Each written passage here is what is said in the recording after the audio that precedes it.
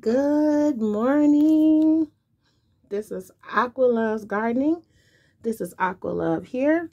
And today we're going to be discussing chapter 3 of The Narcissists and the Chicken. Okay, so it's Saturday morning. Della woke up early, excited about the day. Number 1, get the kids up. Number 2, time to get some breakfast in them babies. So Frank, he doesn't come home on the weekends. So he usually stays the weekend at his mom's house. You know, Frank says that a man needs to hang out with his friends on the weekend after working so hard during the week. So Della, she finds the weekends quite peaceful. She misses her husband, but she understands why he needs to be with his mom and his friends. Frank is 32 years old.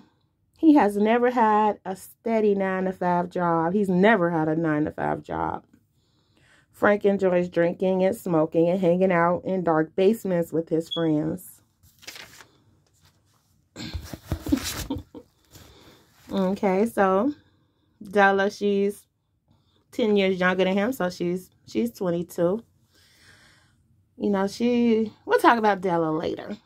So it's Saturday morning. She hear the kids in the room playing. Of course, Autumn done climbed out the crib already and done got Summer out. So Autumn and Summer are sitting on the floor having themselves a great time.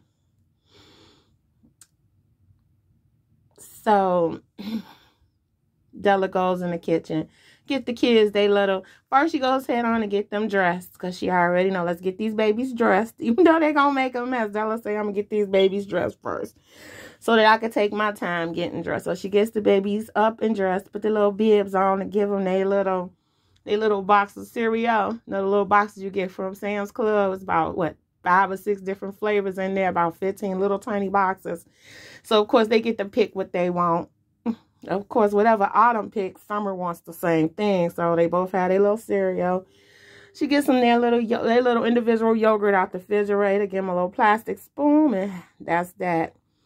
So Della's excited today. Today's a good day, Saturday morning. She got her little CD player going. She goes head on and does a load of laundry just so she can have all of this stuff done for the weekend for Monday morning.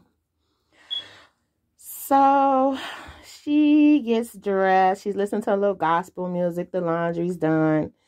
She gets dressed. And she gets the kids, and they all get together and climb on down those stairs and go get in the car, because she's on her way to her mother-in-law's house. So she pulls up in the driveway to her mother-in-law's house. It is about 15 people sitting outside. Few sitting on the porch drinking. The rest of them standing leaning up against the gate, drinking, laughing, having a great time. And, it's a pretty well-to-do neighborhood. It's a lot of people. It's an upper-class neighborhood. So, of course, it's the only house on the block that got all this activity going on. Everybody else must be at work or sleeping. So Della, she gets the kids out the car, and they walk past the crowd. Della's used to people, but no one really speaks to her. She walks past, she goes. The kids, they're falling all over the place. The kids like going over there too. And the twins, they love Grandma's house. They're barely 2 years old, so, they're so excited, especially little Autumn. She's holding Summer's hand, and so they're walking towards the door. And Della, she's excited too. She loves going to see Mrs. Smalls. As soon as Della approaches the door to the house, that smell of alcohol is so thick in the air, and the conversations are overwhelming. Everybody's, and a lot of people are staring at Della, looking at her like a little bit, sort of like she doesn't belong. They don't make her feel warm or loving. She walks into the house and she sees Frank, and she walks over to Frank, and he looks annoyed at her. He looks annoyed. He's not happy to see her. So she instantly walks over to Frank and she defends herself. I'm just here to see your mom. I'm just here to see your mom. He looks at her as it look just like, what disgusting. He's like, he's disgusted to see her. It's a look of disgust on his face. So Della, you know, she lets the kids' hands go. They follow her and she walks up the stairs and she sees Mrs. Small in her bedroom, and she's Mrs. Small. She's anything but small. She's big. She's heavy set, and she's dark skinned. And she's just dancing in the mirror, looking at herself. And she has this beautiful black hair with this gray streak down the middle, down the center of her head, from the tip of her head to the back of her neck. She has this thick gray segment of hair that she splits right down the middle, and then she gathers each side of her hair into these puff balls, and she puts so much grease on these puff balls into these hair ties that it looks as if her hair is literally glued to her scalp. And she wears these Indian clothes. In fact, Della called her Indian because she looks like an Indian. And she wear these clothes that look similar to a dashiki, but are oversized with bright colors on them.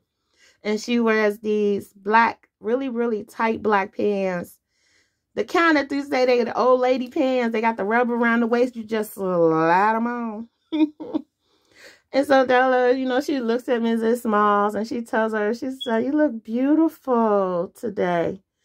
And Mrs. Smalls, she's just dancing, doing her little old lady dance. And then the kids come, na, na, na, na, na, na. Oh, and she loves her grandbabies. She loves her grandbabies. And so she bends slightly down and she holds her hand. She extends her arms and she grabs her grandbabies and she pulls them close to her. And she tells them something. You know, Della can't really hear what she's saying, but the kids are excited. And the party is still going on downstairs, and Mrs. Smalls is 100% okay with it. So Della tells Mrs. Small, "Well, the car's in the driveway. I'm thinking we can go to Aldi's first, and then we'll head on over to Jules." And so Mrs. Small is like, "Okay, that sounds good with me. I'm ready." So they go down the stairs, and the kids are going to stay with Pete. Frank has a younger brother. His name is Pete. And Pete is the totally different from Frank. Pete is very responsible, and Pete loves his babies. So the kids are more than happy to stay with Pete. And so Della and Mrs. Smalls, they get into the car. You know, they go get the meat and the bell peppers and all of the stuff. And what they couldn't find at, sorry guys. And what they could not find at Aldi's, they went ahead and picked the rest up at Jules. And so while Della was at Jules, she went ahead and picked up a little bottle of wine because she was thinking, I think I want to fit in today. I think I want to have fun at the party too, you know. And so Miss Della and Mrs. Smalls decided, let's go to McDonald's and get something to eat now, because it was about lunchtime, kind of. So might as well go get a couple Happy Meals and get a couple burgers and eat that while we're, you know, before we start preparing the food. So they pull back into, so now they're back at Mrs. Small's house. They pull back into the driveway. The house is completely quiet. The house is locked. No one's outside. When Della comes around, everybody leaves. Della could clean a room. She don't understand why. All she knows when she comes to the party, everybody leaves. So they walk into the house, and Pete's sitting downstairs in the front room with the babies. And Mrs. Small, she has this obsession with unicorns. She has these 2 giant glass unicorns at the entry to her front room. And she has unicorns everywhere. She has this big glow-in-the-dark unicorn picture over the front room couch. And on either side of her TV, she has these bulb unicorns inside these glass bulbs where it look like it's snowing on the inside. And the twins love just standing there watching the balls. I guess it looked like it's snowing on the unicorn. And Uncle Petey's there with the babies, giving them all the apple juice and sippy cups they can desire. So everyone's having a wonderful, great time in the unicorn front row. So Mrs. Smalls and Della, they goes into the kitchen, put some of the food in the refrigerator. And the other part, they take it and go into the dining room where they're going to sit at the table and prepare the food. And, you know, have their little drink or whatever. Mrs. Smalls, she likes that red Fruitopia. So Della made sure she picked her up some. So she pours her a glass of her little red Fruitopia. And Della, she a big girl today, so she has her little half a glass of wine. They sit at the table. As they began to cut up the bell peppers and the onions to mix in the meat to make the meatloaf. And Della has her notebook out and she's ready to take notes. So Della, the first question Della asks is Mrs. Small is, why when I come over here everybody leave? It's like I wanted to hang out with everybody today. And Mrs. Smalls was saying, you know, it's fine. I like the quiet too. So they just sit at the table and they're preparing the food and they're just having a little bit of a conversation. So then Della decides, you know, she done had her half a glass of wine. And so she says to Mrs. Smalls, she starts to talk about the argument that they had the other day as far as when she made the chicken. And he enjoyed the chicken. And he was talking about how he really, really liked the Harold's chicken. And she was telling Mrs. Smalls that she went to the store and got him some. She went out of her way. She got the chicken. She brought it home. And she was expecting for him to enjoy the chicken, but instead things went the opposite way. He didn't want it. He was angry with her. She told him how he called her a couple names, and so she just went ahead and fed the chicken. Her and the kids ate the chicken, and then he went back into the kitchen and found out the chicken was gone, and how he was mad. He banged on the table, and how he was very upset with her, and he stormed out the house, slammed the door, and then how he came back that morning, about 1 o'clock in the morning, was telling her that he wished that she could cook like his mom. And that's why, you know, she wanted her to show her how to cook, like at least one meal. So, you know, she can always have something that reminds him of home. And so Mrs. Small's advice was, well, sweetie, the next time that happens, you have to understand that men will be men. And it's normal. That's what they do. And just next time, save him some chicken. Put some chicken up for him. And that way he'll have his chicken. So if he decides to change his mind, the chicken will be there. So then Della went on to tell her about how he was dirty. He came home and he was smelling musty and just real bad. He was dirty, and how he just got in her bed and laid in her bed, didn't even bother to take off his coat or his hat or take a shower or anything. And she just felt like that was disrespectful. And so Mrs. Small's advice to her was, next time, just tell him not to get in your bed like that, and that he could lay on the floor or something.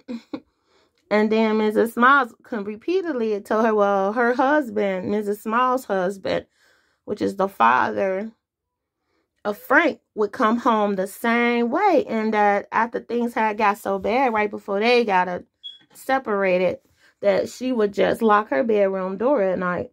And so he would just sleep on the floor downstairs on the couch. And she wasn't having none of that. So Della was really hoping for Mrs. Smalls to, you know, reprimand her son and tell her son, you know, that's totally disrespectful and that you should treat your wife better than that. But then she realized she's not gonna get that type of support. So she was like, well, okay, I'll try that. And then Mrs. Small repeatedly and told her, well, you know, Della, it's the liquor. You know, he drinks too much. And he really once he stopped drinking, you'll see his whole personality will change. I'm going to talk to him about all that drinking. And Della was excited about that. And she was like, well, thank you. You know, thank you. I would appreciate that. And then Frank comes in right at the end of the conversation, and you can smell right now. You got the meatloaf is in the oven, the mac and cheese is on the stove. They cutting up the cheese now, and the cheese that that Mrs. Smalls like is that expensive cheese. So Della was like, I see now. I got to buy top ingredients. He wants his top ingredients. So Frank comes in, and now he has a smile on his face, and he gives Della a little peck on the cheek and rubs the small of her back. And he doesn't say anything, though. He just, that's what he does. And now Della, she's feeling really excited, and she's thinking, I'm going to get this meal perfect. I like that smile on his face. So Della, Mrs. Smalls and Della just sitting at the table, and so they started talking about ghosts, because Della and Mrs. Smalls, you know, they like talking about paranormal, so they started talking about the ghosts, and Mrs. Smalls is telling her about how the unicorn in the front room would be moved from one side of the table to the other side of the table in the morning, and that the ghost never breaks the unicorn, it always moves the unicorns. And both Della and Mrs. Smalls said, well, must be some nice ghost that lives here. And so they're just talking about the ghosts and different experiences that they've had, that Mrs. Smalls had in the house. And when Della looks around, she realizes that Frank is gone. He done left the house. Frank never returned the rest of the day. No more Frank. So Della, Mrs. Smalls, Pete, and the kids, they ate dinner together at the table. No one else came that day. And Pete said he enjoyed the food. He said it tasted very good. It was amazing. Of course, the kids ate what they could, but they're small, so they didn't eat a lot. And so Della was like, well, you know, it's getting late. I think I'm going to go head on to the house. And so Pete helped her to the car. He's such a gentleman. He helped her. Mrs. Small, she got the food and stuff together and put it all, you know, in bags for Della. And then Pete, he got the kids ready. And so they took, you know, Pete helped her out to the car. And so did Mrs. Smalls. And they put the food in the back, and the kids got in. And Pete made sure the kids was inside. And Della, she's still looking around like, where is my husband? Where is Frank? It's like, it's late, and where is Frank? Frank's nowhere to be seen. So Della drives home. She gets the kids home. She gives the kids a bath. She puts the kids to bed. Then Della, she takes her a long hot bath. Of course, after putting the food up and making hubby a plate. She made sure Frank had a nice plate. She put his plate off to the side in the refrigerator so it wouldn't spoil. And she put the rest of the food up. She had her a glass of wine, and she went into the room to watch a movie to help her get to sleep. Okay, guys, that is the end of chapter 2. So, if you enjoyed this story, please give me a like and subscribe. As well as tomorrow, we'll be talking about, now this is the end of chapter 2. Tomorrow, we'll be talking about chapter 3. Chapter 3 is going to be about Frank's perspective and what Frank's really, truly been up to. So you do not want to miss chapter 3. See you guys. You have a blessed and happy day, and I will see you guys in the next video. Bye.